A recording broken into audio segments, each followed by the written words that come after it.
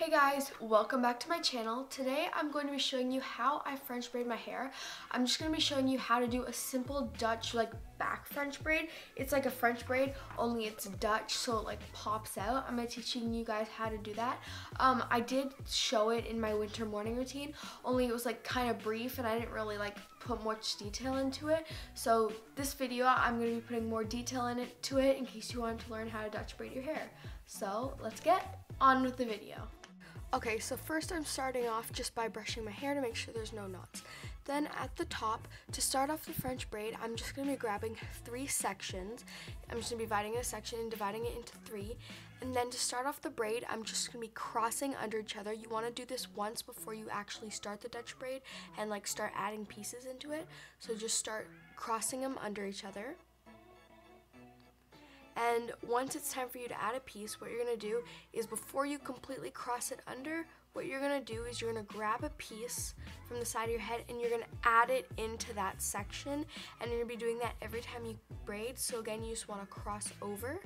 And before you cross over, you just want to grab that other piece of hair and then join it into that section so that you're slowly making the sections bigger and it's kind of gluing to your head, if you know what I mean, in the sense that the hair around it is sticking to it.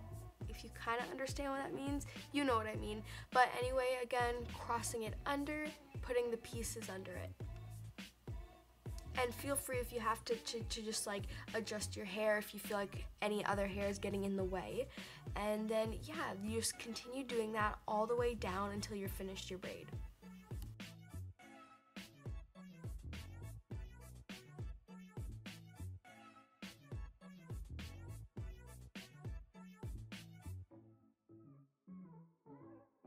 And then I'll just explain it one more time.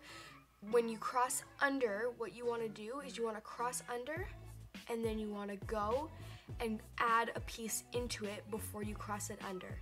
And once you've added all the hair that you can around your head, what you're going to do is you're going to continue out the braid as if it was a normal braid, and you're not going to be adding any more hair into it once you've added all the hair into it. And once there's no more hair to add, you just want to continue with the normal braid.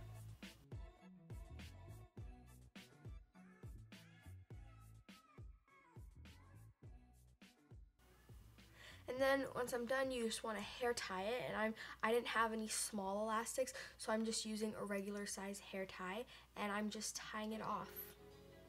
And that's the finished braid.